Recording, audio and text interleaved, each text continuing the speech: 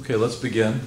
Last time I showed you how to make a sequence program, and today I'm going to show you how to make a state machine program. Remember, the key difference between the two, both have steps, or in this case we'll call them states instead. But the key difference is that a state machine can go from any state to any other state without going through any particular sequence of states. That makes it more powerful and more flexible. I don't have a really good example to apply this to, and it actually takes quite a bit of time to create a state machine, even for the simplest of tasks. But the nice thing about a state machine is that if you design the state transition diagram to do what you want the machine to do, and then you program it and transfer that design into a program, the program will do exactly what you've designed it to do, which can be a good and a bad thing. But it can be a bad thing if you haven't designed it properly. But remember, I said that the key thing about state machines is to start off with a state transition diagram. So we'll start off in the get box state. So this is where the machine will spend a lot of time with its output set at a certain in a certain way, and waiting for inputs to tell it what other state to go to. So we can think of this as the time when the box is coming down the conveyor. Does that make sense? So what should the outputs look like to get the box to come down the conveyor while we're trying to get a box? Well, last time we talked about this and we said that the motor should be on and the valve should be off. All right? So it's pretty simple.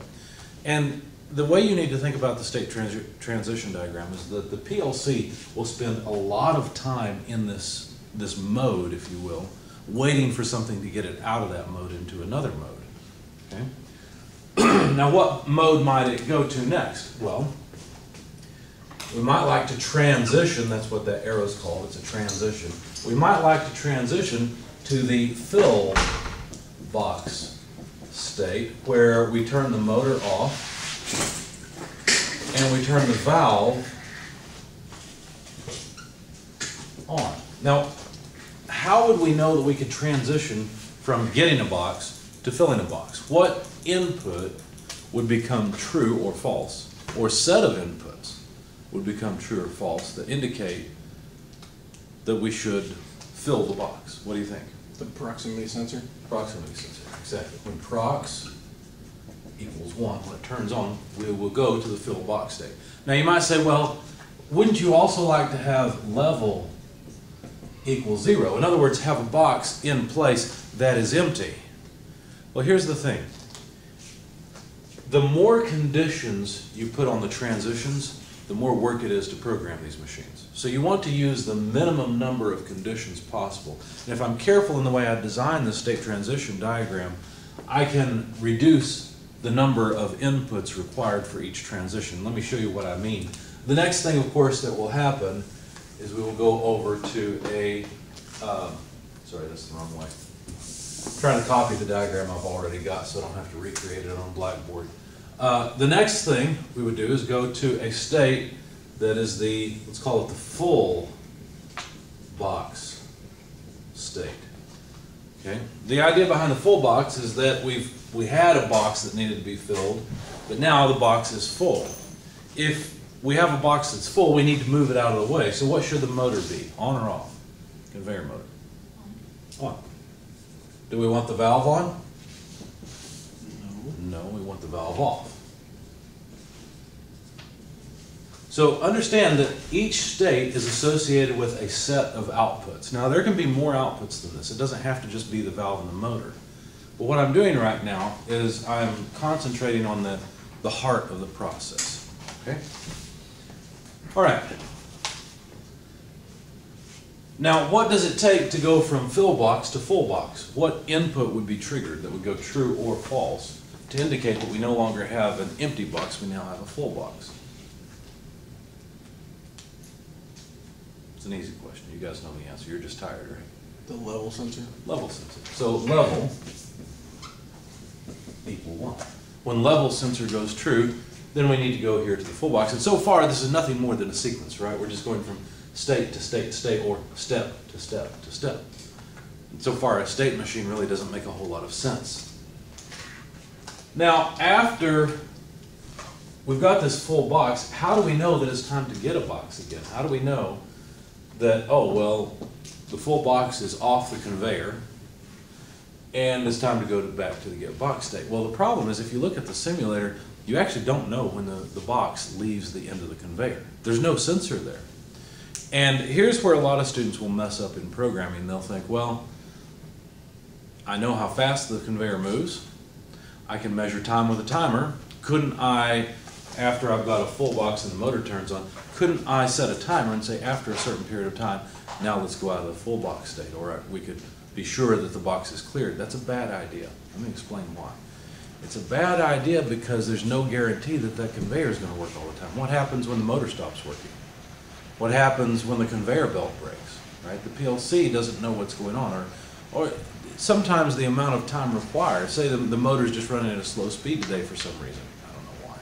Maybe there's a bearing that's rubbing, or maybe the motor is weak today, or for whatever reason.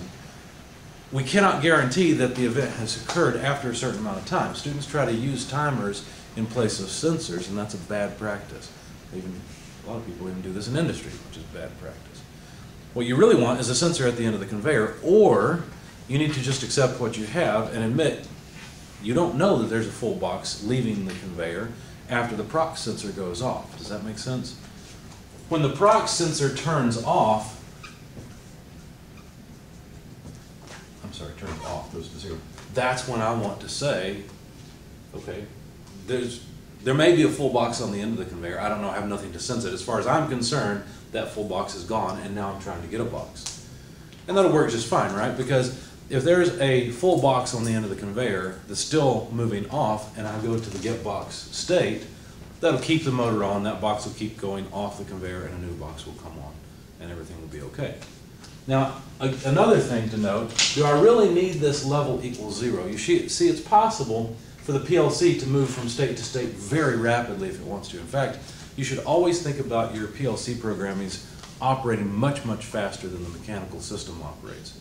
You know how there's the little hourglass thing? I guess there used to be. Maybe they removed it from Windows. I haven't seen it for a while now that I think about it. Remember the hourglass thing that would rotate? Some people would change it. Did you ever customize your mouse pointer? And you can have the hands tapping instead, waiting for something to happen, okay? Well, that's what the PLC is doing most of the time. It's sitting there waiting, okay, mechanical system, when is this box going to finally come into place so that I can fill it? Okay, so it's spending a lot of time just waiting in this state, trying to determine when there's a full box, okay? Or a box to fill, I'm sorry. So let's go back to our consideration of whether we need prox and level. We definitely need prox because prox tells us there's a box in place. But what if that box was full? What if we had level equal to 1? Well, in this case, if this is one of our conditions for transitions, we would not transition. We would stay in the get box state, which would be appropriate. That would keep that box moving through the system. We wouldn't attempt to fill it, and we'd need to get an empty box. But if we do not include that condition, then what will happen?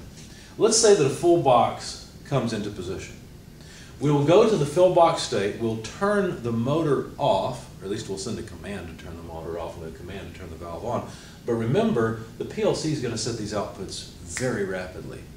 Those outputs are going to take time to respond. The motor is not going to come on immediately, okay? Or, I'm sorry, shut off immediately.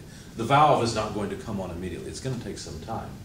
And what will happen is we'll be in this state for one scan and realize, oh, level's already on, because remember the scenario is we've got a full box coming in under the hopper. Level is on, and we will immediately next scan go to this. So we'll spend 20 milliseconds maybe in this state.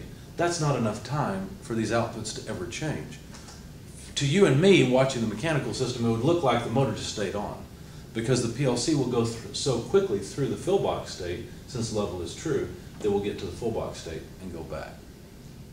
Well, once we clear it, right, then we'll go back to the get box state. Does that make sense? So by designing this carefully, we don't have to include level equals 0 here as a condition for transitioning, which will make our lives easier later on. Like I said, the fewer conditions you can have for inputs on the transitions, the better off you'll be, the easier it will be to program. So here's what you need to, if you're making notes, here's what you need to remember. States are associated with outputs. That's where you choose what the outputs are set to. Transitions are all about inputs. It's the inputs that determine whether or not the transitions between states occur. It's the states that determine what outputs are set or reset. Okay? Now, this is not everything, because so far we've got a three-step sequence. This is pretty boring. We could do this with bits and not bother with state machines. So let me add in one thing. This is sort of a, I guess I'm kind of forcing state machines into this example. I should come up with a better example. I just don't have one. So let me add one thing in. Let me add in a stop state. Now the stop state will have motor off and valve off. So this would be the state where the machine's just not running. Now what would it be? Is there a way I could go to this state from each? Well, actually I could. I can draw a transition from each of the states to this stop state and just decide what input it is that transitions me from, say, get box, for example, to stop, or from fill box to stop. In fact, it's pretty simple. It would be the stop button, right? That's the input that I would want to transition me from any state to the stop state. So when the stop button is pressed, the stop button by default is a normally closed thing, right? So it's normally passing power. So normally its input has a 1 in it. Does that make sense? When you press the stop button, what happens? 0. You get a 0, right? So stop equals 0 indicates that the stop button is active. Does that make sense? So my condition for transition on all of these is simply stop equals 0. And now I have something that a sequencing machine cannot do. A sequencing machine cannot go from any step to any other step arbitrarily like this. The default setup is just to stay here and fill boxes all day long. But any one of these states can be essentially interrupted by pressing the stop button to go to the stop state. Now notice, so far I've drawn all arrows into this state and nothing out. If we go to this state, we're stuck. Right? If I design the program that way, as soon as the user presses the stop button, boom, program's dead. It's going to stay right here. So I need some way to get out of this. Now, what do you think I should do? What state should I go to? Let's say we're in the stop state, and the user presses the start button. That would probably be our transition out, right? Start equal 1. But where should we go? Should we go to get box, fill box, or full box? What do you think? I would say get box, right? That's probably what the user is going to expect, is that the machine's ready to accept an empty box and fill it. Okay? So now we have our state machine, and we've got almost all of the transitions. You see, the way the PLC program is going to work is the PLC is going to evaluate on every scan which state it should be in. Do you understand that the PLC is scanning the ladder logic at not a frequency, but a period of about 20 milliseconds. With a program like this, it'll be even less, probably 10, maybe 5 milliseconds or so. So it's scanning the ladder logic over and over and over. It's evaluating, say it's in the get box state, it's going to evaluate over and over and over, what state should I be in? It's kind of like the PLC is nervous or anxious, okay? It's always wondering what state it should be in. So if it's in the get box state, we don't want it to necessarily transition out. We might want it to stay in that. So there's a, what I call a null transition.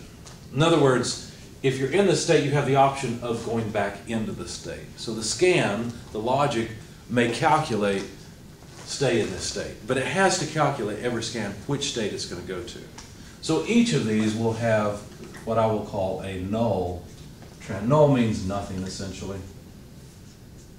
So a null transition so that the PLC can stay in its current state. Now we need these transitions so we don't forget to program them. So I've added them to the diagram. Now the diagram that I've got on Blackboard is equivalent to this. It's not exactly this diagram. It's from last semester, but I really didn't want to take another picture and upload it and all that mess. Okay? Any questions so far? This is the way we're going to program. We're going, if we use state machine design, we'll decide what states we want, decide what the transitions are to move from state to state so that the machine works the way we want it to work, and then we'll take this and convert it into a program. So this we're literally going to convert into a program, and I'll show you how to do that. It's a long process, but if you do it right and you don't make any mistakes along the way, you'll have a program that will do exactly what you've drawn, which is kind of nice because you don't have to think about how to put everything together to make the PLC operate the machine properly. Questions, comments? Okay, I'm going to pause the video so I can move it.